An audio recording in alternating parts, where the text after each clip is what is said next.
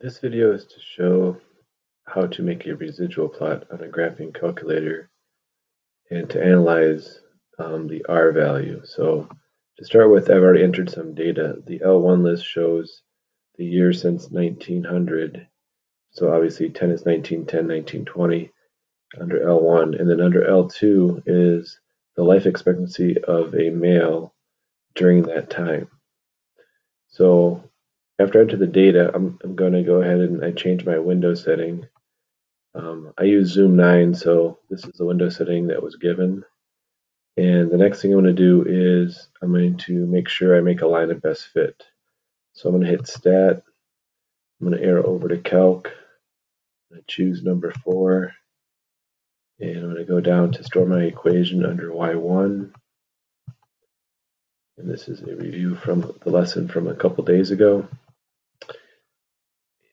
And as you can see, I have my slope is 0.42 roughly, and my y-intercept is about 44.25. Now the R value below there that shows 0.98 shows this is a very strong association. If I go ahead and graph this, you can see that it's a increasing linear relationship. So one of the things I want to show you is how to calculate a residual. So what you would do is you go back to Stat and Enter. You would like to put all the residuals for all your points in L3. So you have to arrow up to the very top here. And then once you're there, you're going to hit Second Stat. You're going to choose number 7, which is residual. And then when you hit Enter, the whole column fills in. And as you can see, that one dot is 5.79 away, I should say, above the line of best fit. So it has a higher predicted value. So if I want to analyze this a little bit more, what I could do is I could make a residual plot. To do that, what you need to do is you need to go to second y equals, and you want to change this plot up here, plot 1. You want to go to your y list and change that to residual. So it's very similar to what we just did. You're going to hit second stat, and as you can see, number 7 on this is residual. On some calculators, it might be under 1 as residual, but wherever you see residual, you just push that, and now it shows up here on the Y list.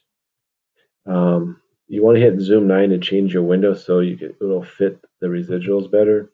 So when I hit Zoom 9, you can clearly see that my window has changed. Just click on that for a second. And, well, maybe slightly changed, but it was enough to see the residual. So when I, again, go back to the graph, if you see a apparent pattern to it, there might be a better model out there. And this is pretty scattered, but it does seem to have somewhat of a shape. So you might want to look at another model and see if there is one that fits the data a little better. But again, this is pretty scattered, but again, there does seem to be somewhat of a pattern to that.